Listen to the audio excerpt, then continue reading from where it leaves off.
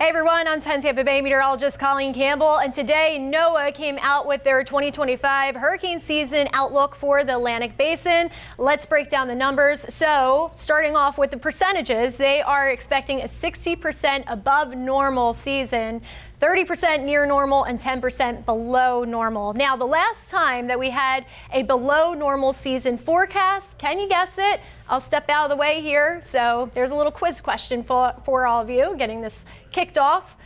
It was 2015, so a decade ago. And I bring this up because everybody always says, well, every year they say it's going to be an above average season. Well, yeah, there's a couple of reasons for that. So let's go into the factors of why they are expecting an above normal season. So first of all, we have weaker wind shear that's being set up right now, warm sea surface temperatures, and an active West African monsoon season, which means more moisture being splashed our way off the coast of Africa. So all leads to how these storms develop, the structure of these tropical systems, how they stack up and stay together. Diving into it a little bit more, in April, we saw a transition from a La Nina phase into a neutral phase. So right now we're in that ENSO neutral phase, and we're expected to stay that way through the season. Now you would think that that would be a good thing, but not necessarily, because during La Nina phase, we have weaker wind shear over the Atlantic Basin. Now we don't want weaker wind shear, because weaker wind shear means that these storms stay stacked, they keep their structure, and they live on longer. Well, during a neutral phase, the same thing actually happens. And again, we are in that neutral phase right now. We had that transition from La Nina to neutral, kind of stopped right there, and it's expected to stay that way through the rest of the hurricane season. So that means weaker winds in the Atlantic Basin, and these storms will be able to keep their structure a little bit better. Now, sea surface temperatures, trade winds, and the West African monsoon season also play a role. We just went over that. And the El Nino phase, that often means a quieter season for the Atlantic Basin, but unfortunately, it looks like we will not have an El Nino phase setting up. So going into the sea surface temperatures, the main development region, which is the area that we typically look for these storms to start brewing, little seedlings, if you will, and they're often called tropical waves. You may hear some talk about that.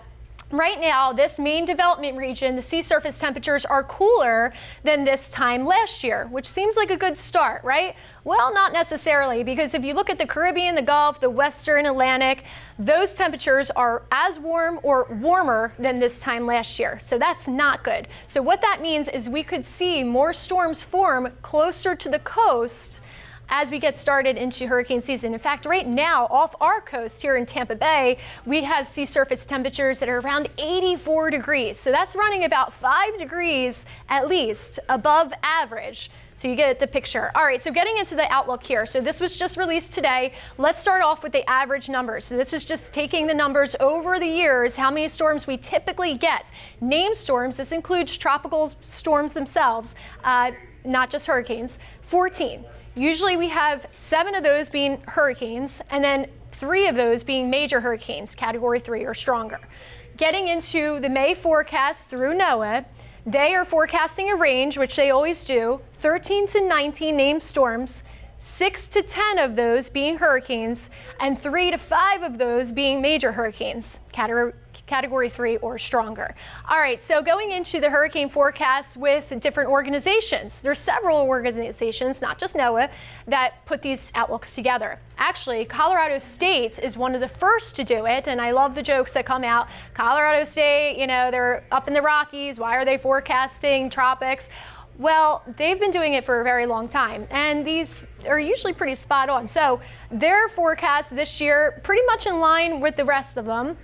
Again, here's the average numbers, and you can see everybody pretty much on board. Again, NOAA has a nice range. They always have a range going, and they were spot on last year, by the way. So comparing to NOAA, the other organizations that we have up here, 17 named storms. Out of those, 9 to 10 hurricanes, 4 to 5 major hurricanes. So pretty much lining up with what NOAA has as far as their range goes. Now, 2024, we had 18 named storms, 11 of those hurricanes, and 5 major hurricanes, 2 of which I'm sure you can remember their names, right?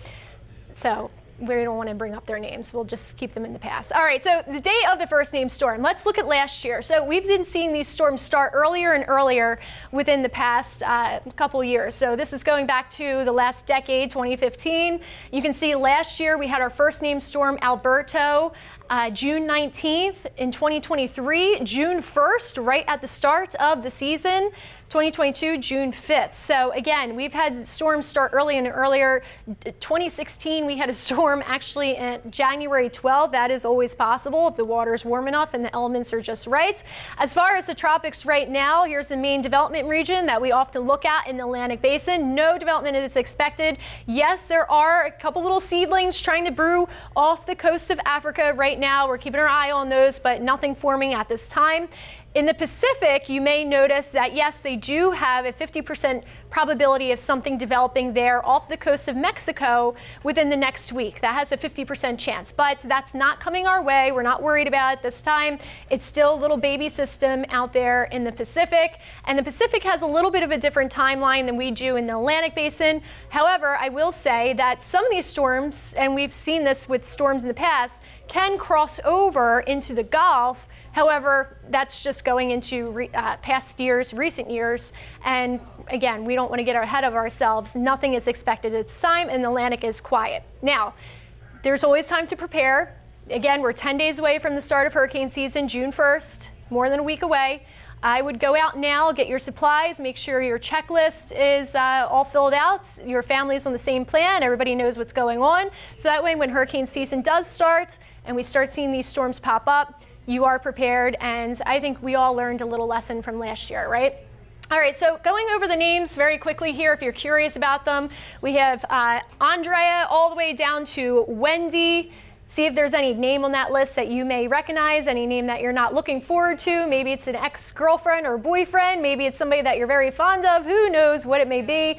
We just know that we don't want any of these storms impacting our area. But remember, we want to leave you with this. It only takes one storm to have an impact, and no matter what the forecast is, that's just a forecast, right? That doesn't determine how many landfalling storms we will have. Some of those can form out in the Atlantic Basin, but as we learned last year, it only takes one storm to have a major impact on our area, and it's always better to be over-prepared than under-prepared. So that's the latest update from NOAA and the tropics here in your 10 Tampa Bay Weather Center, and we thank you for joining us on 10 Tampa Bay Plus.